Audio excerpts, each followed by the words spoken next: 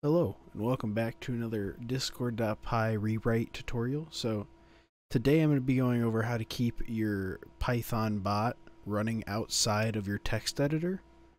A lot of people on the Discord that I have asked how I do it and what would I recommend.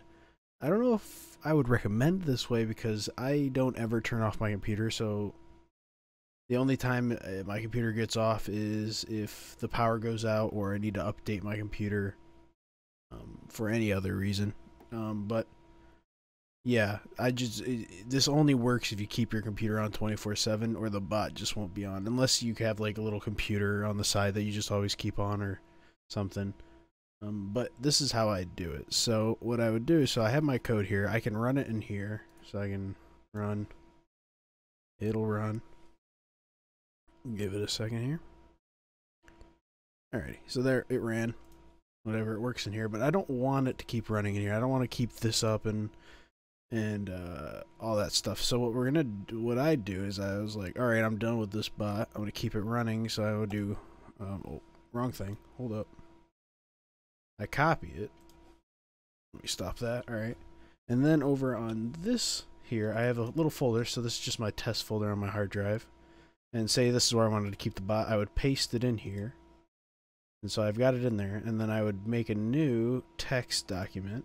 I would name it start, right? And you want to open it up and start editing. So over in here, as you can see, we have imports here. So we have import the Discord and YouTube DL. Those are the only two we have to worry about. This other stuff just comes with Python and stuff like that. So what I do is I usually just go, okay, so I need pip install discord.py, or actually no, install dash capital U discord.py voice. Alright, and then I need pip install YouTube dash DL, and then I'm going to do pip install dash up dash upgrade YouTube dash DL. Alrighty. So what that's gonna do is what we're gonna make is a .bat. Alright, a start.bat. It's not text right now, but we'll make it a .bat here in a minute. So what a .bat does is it goes line by line and it types in a command into the command line. So what we're gonna first do is we're gonna have it updated, or basically just make sure it's installed.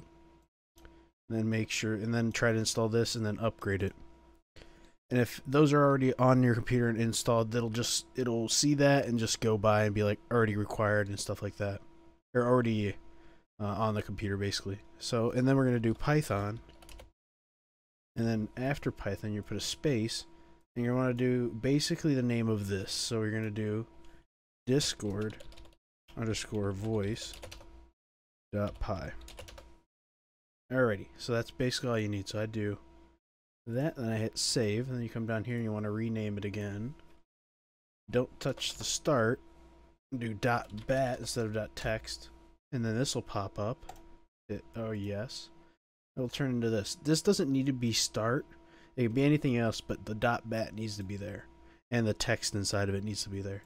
So you hit that, and then this will pop up. This is, you see it typed in that. And then it did that, and it says requirements already satisfied. Alright, we've already got that. And then it does pip install that, or requirements already satisfied. Then it tries to upgrade and goes up to date. And then it does this, and it starts running the bot. As you can see, it is running.